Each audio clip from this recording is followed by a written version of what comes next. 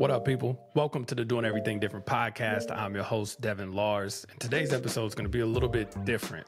I started a Instagram broadcast channel on my page.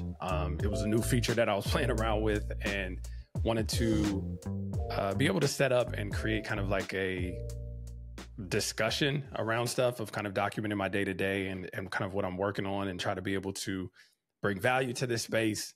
And thinking about how to build kind of community and things of that nature. And so I did a poll of just asking, how can I start or help you grow your business? And so we got several questions that I wanted to read through. And so if you are a part of the broadcast channel, I know I'm a little late with recording this. It's been busy, but I appreciate y'all patience on it. And so I'm going to just go through and read some of these questions and then and answer them to the best of my ability, provide any resources that I can or suggestions. So the first question is, any suggestions on how to find and ask someone to be your mentor?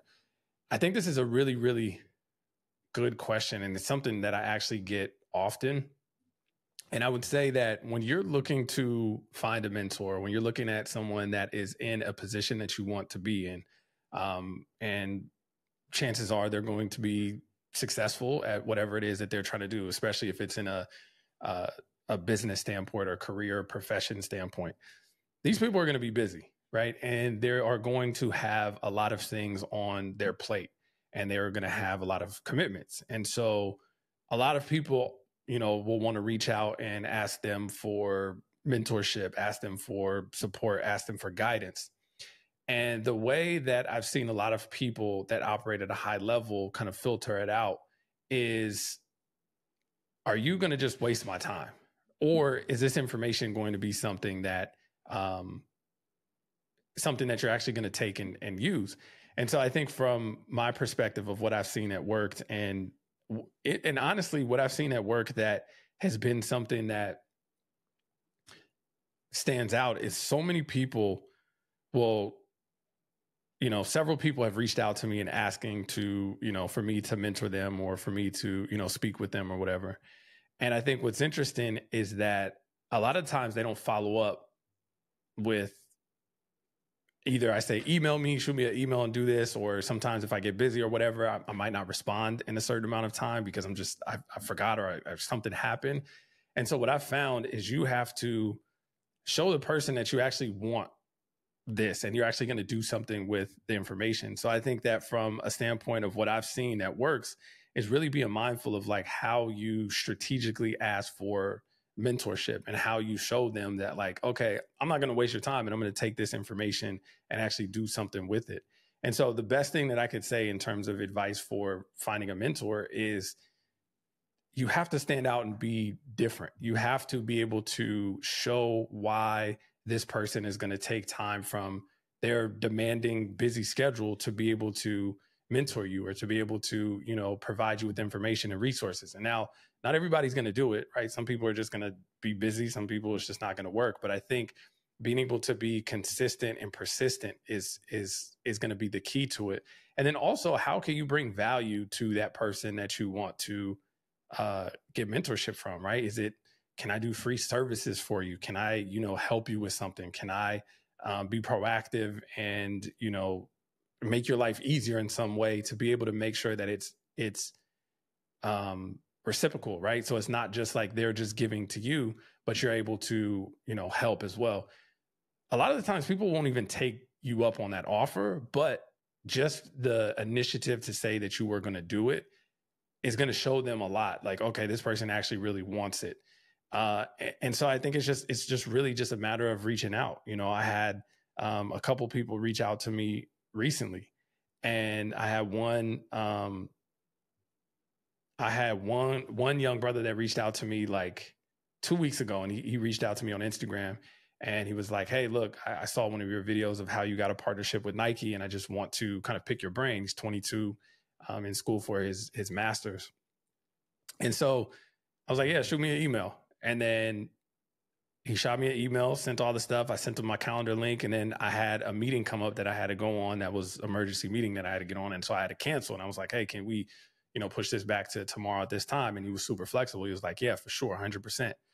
And so then when we got on the Zoom, he was super prepared, like wrote all his notes, what he wanted to accomplish from the call, introduced himself, was very, very, very detailed in what he was like looking for, just like, hey man, I have some questions about this. This is who I am. And it was very, he's going to be super successful. He just turned 23. And I could just tell with his mindset and where he's at, he's going to be extremely successful. So I think being able to just, again, know what you want, go in with it in the mindset of, okay, how can I ask for what I need, but then also provide value as well. And especially for young folks, right, that are just getting started, that youth, a lot of people want to, especially people that are in positions of success and have some years under them. A lot of the times you'll be surprised to find out that most of those people, like if they've accomplished the success, they want to give back, and that's where their focus is, because they've gotten all the material stuff for the success, and they want to be able to give back to the next generation and share the things that they've learned. So I think it's just a matter of just asking, right? You're guaranteed to miss every shot you don't take. And so it can't hurt anything. But like I said, make sure to provide value, make sure not to waste the person's time, and make sure that you're going to actually do something with the information, because people can tell if you're going to do something with the information or if you're just wasting their time. So even if you do get on a call with them, they could get a sense of like, oh, okay, this person isn't going to do nothing with what I'm saying. So take that in mind as you start to, to build that up. Okay. So,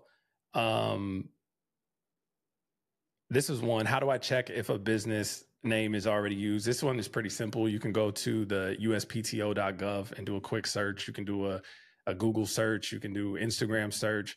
I'm not an attorney, so this is not legal advice. You can get an IP attorney to be able to help you with all the stuff, to be able to find it out. Or you could even just do something like LegalZoom, right? Like go to LegalZoom and you can hire an IP attorney to be able to find out, if everything is trademarked and stuff like that. It's a super simple process with social media, especially now that you can do all of your research and everything like that. So I would suggest just Googling it. You can go to LegalZoom if that is something that you want to find out. The next one, this one is brand focused. So where can I get the best quality clothing at a good price?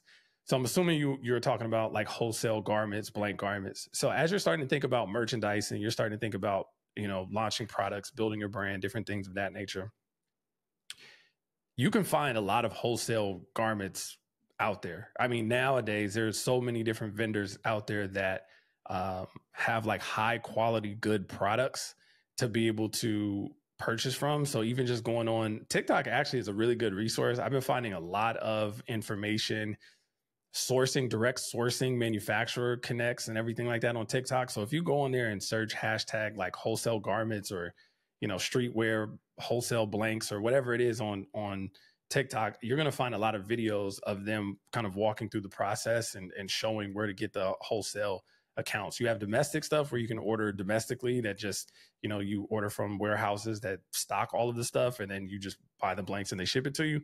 Or you can go overseas and get things done custom. Some have lower, higher minimums depending on what it is and depending on where you are in your process and your journey.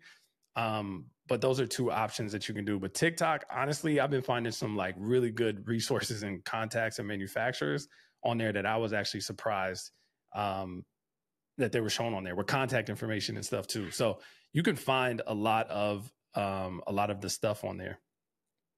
Okay, another one says, "Hey Devin, long time. A plan or structure for creativity in cut and sew." So this is something that is a really interesting topic when it comes to cut and sew and the intricacies of doing production and all of that stuff. I actually am going to get some people and some experts that have been in the space and have like real full developed clothing brands and some intricate pieces and different things of that nature that has experience with production on the podcast. So I'm going to be able to get them on the show, kind of interview them and talk to them about their process and how they've done it and how they like plan for scheduling and plan for production and all of this stuff. And so it's going to be exciting. So I'll be able to have more details for that when it comes to the cut and sew and how to structure and set that up. Another question: how do I grow authentically on Instagram and in person with community? There's several ways of my take of how to do it. I think this for example, what I'm doing with this podcast. I think that that's one, to be able to build connections and build relationships with folks, and to be able to kind of like create a movement and create a community around something that you create and content that you create. So this in real time is something that I've been able to use this podcast as a business relationship tool, so you can be able to grow and to be able to do that. And I think just storytelling, right? Being authentic and vulnerable about what you're doing. Instagram is going to be hard because their organic reach is just crazy. I mean, I'm sure everybody has experienced it. Like, you post something and you're getting like 2 likes and 4 people are unfollowing you. So it doesn't make sense, their algorithm. And I think they're struggling and trying to figure it out, of like their programming and stuff like that. But TikTok is another way. YouTube is another way. Something that's kind of interesting that some people aren't talking about is email list. I know it sounds like ancient and it sounds old, and like people aren't thinking about email lists, but email lists are more important than ever now, because you have these platforms like Instagram, that's basically just killing your organic reach. So you can't reach anybody. So having your own email list is kind of like having your own platform, right? Your own social platform. Like, if somebody signs up for your email address, and as long as their email address is good and everything, it's going to go to their inbox. They're going to see it, whether they open it or not. That's on them, but that they're going to see it. Versus on Instagram, TikTok, whatever it is, if you post a piece of content, you don't know who the hell is going to see it, because of the algorithm and how it's going to showcase and do all that. And say if Instagram wants to remove your account or ban you or put a block on it or freeze your account, whatever, all of your community, everybody that you have there is gone and you can't access them. So to be able to set up an email, a newsletter subscription, some sort of email marketing campaign is going to be really important. And that's something that we're trying to build out now too, because we really see the benefits in having an email list and the conversions and stuff of, things that we're doing for our clients. And so, so I think that's a really great way to be able to set that up. And another question that I got, I can't go through all these, but another question that I got is a lot was around marketing. There's some incredible ways in 2024 to be able to set up your marketing and your business. I think, again, content is going to be a big thing. This podcast is a tool to not only be able to create content and to kind of showcase what we're doing, but then also to have these really dope conversations with people, and as a business development tool, right? These are essentially meetings that I'm having with people to be able to have these conversations and building these relationships and rapport. And so I think it's like a win-win situation when it comes to marketing, branding, creating content. The structure of how we record this podcast, I think is very important, of like how people could take ideas from this. Is essentially like, we come on and record a 45-minute podcast. We upload the audio on all of the audio platforms. We upload the full video on YouTube, and then we chop all these different important clips, and then we have it for micro content. So we have it for TikTok, we have it for YouTube Shorts, we have it for Instagram, we have it for LinkedIn, we have it for all these different places. And so I think it's something that in 45 minutes, in a 45-minute conversation or whatever, you can create 20, 30, 40 pieces of content. You can write blog posts from it. There's a lot of different things that you can do it. So I think just getting strategic about how you go about marketing and growing and looking at what's working and how to do kind of more with less, but still being able to give the authenticity and bring in your full content and your full perspective on it is going to be really important. Then you have stuff like paid ads. I mean, paid ads, I think, is always going to be paid ads is always going to be something that is going to be here to stay. I think it's going to change on different platforms, but it's really hard to beat a really good targeted Instagram paid ad. I mean, Instagram, if you guys haven't ran for your businesses, Instagram and Facebook paid advertising, you're missing out on a lot of opportunity. It's not as good as it used to be back in the day. It used to be way better, but because you have so many brands and so much money coming into the system now, it's a supply and demand issue. But Instagram ads, if you're trying to do something and trying to get, whether it's a clothing brand, whether it's your product, whether it's your service, whether it's a new song, whether it's selling real estate, whether it's an agency, whatever it is, if you understand your demographic and you understand your targeting and you create good creative for your targeting, Facebook and Instagram track everything that you do. Not as much as it used to because they banned some of the tracking stuff, but they know what you're doing and what your interests are and who you follow. So I call it, it's like this theme that I call digital fishing, essentially. So if you want to go fishing, right, and you want to catch catfish, right, you're going to have to figure out where they live and where they're at. So the targeting, finding out where catfish live, finding out where your customers live and where they are, is basically the targeting. Okay, what is your target market interested in? What do they like? What pages do they follow? What interests are they in? What buying habits do they have? Do they live in a specific area? You could do all this stuff and plan it out with Facebook ads to be able to do it. And then, okay, cool. You've identified the targeting of where your ideal customer is, right? Okay, we found out which lake and what spot of the lake these, the catfish swim at. And then it's about the creative. So the creative is the bait of what you go down there to be able to bait with the ideal fish that you want to catch. And so the bait is the creative. And so that essentially is like, how do you create something that's really, really engaging and really good for the audience that you're going after? And so then on your feed, it's like casting a net out on there. Every time somebody's scrolling on the feed, you see the bait on there. And if somebody's interested in it, they'll click on it, you get a bite.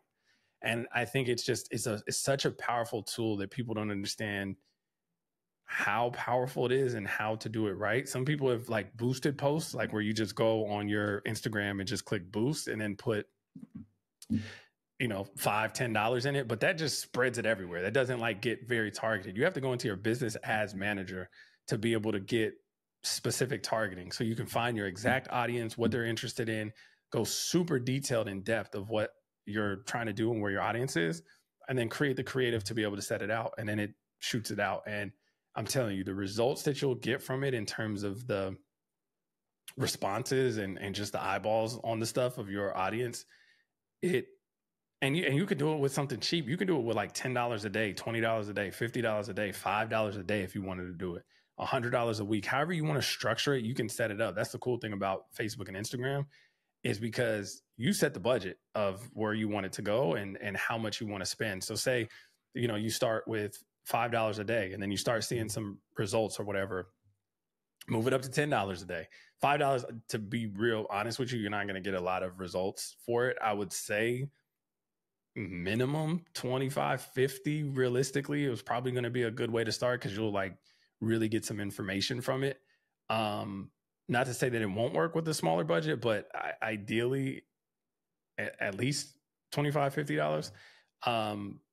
A lot of our clients, we're testing out bigger budgets where we'll start with, $500 a day or $1,000 a day and then test it out to see what people respond to. And then we're able to kind of like make all of these things, but we've done it with smaller budgets as well. And so if you're able to do that and test it out, it's a cycle that's just going to be crazy, because not only are you going to have brand awareness, so it's like a commercial, but they can also click on it and act on the stuff, whether they're giving your email or purchasing your product. But then it also generates followers as well. So it's like a win-win situation. There's so many advantages of running paid advertising. It can really completely change your perspective on all that stuff. I think organically, that's where the organic stuff comes in, right? Like you do paid to get awareness. Now you get new people into your funnel. Now you have organic content to keep them kind of engaged. And then every so often you'll have organic pieces of content that go viral that gets you a little bit more followers. And viral could mean, you're normally getting 100 views and now you get 500 views on one. And you get one follower from it. Like it's all relative and it's all in perspective. And as you just start to grow, the process, it doesn't really change. It kind of evolves and gets bigger as you start to set it up. So paid advertising is 1,000% something I would look into.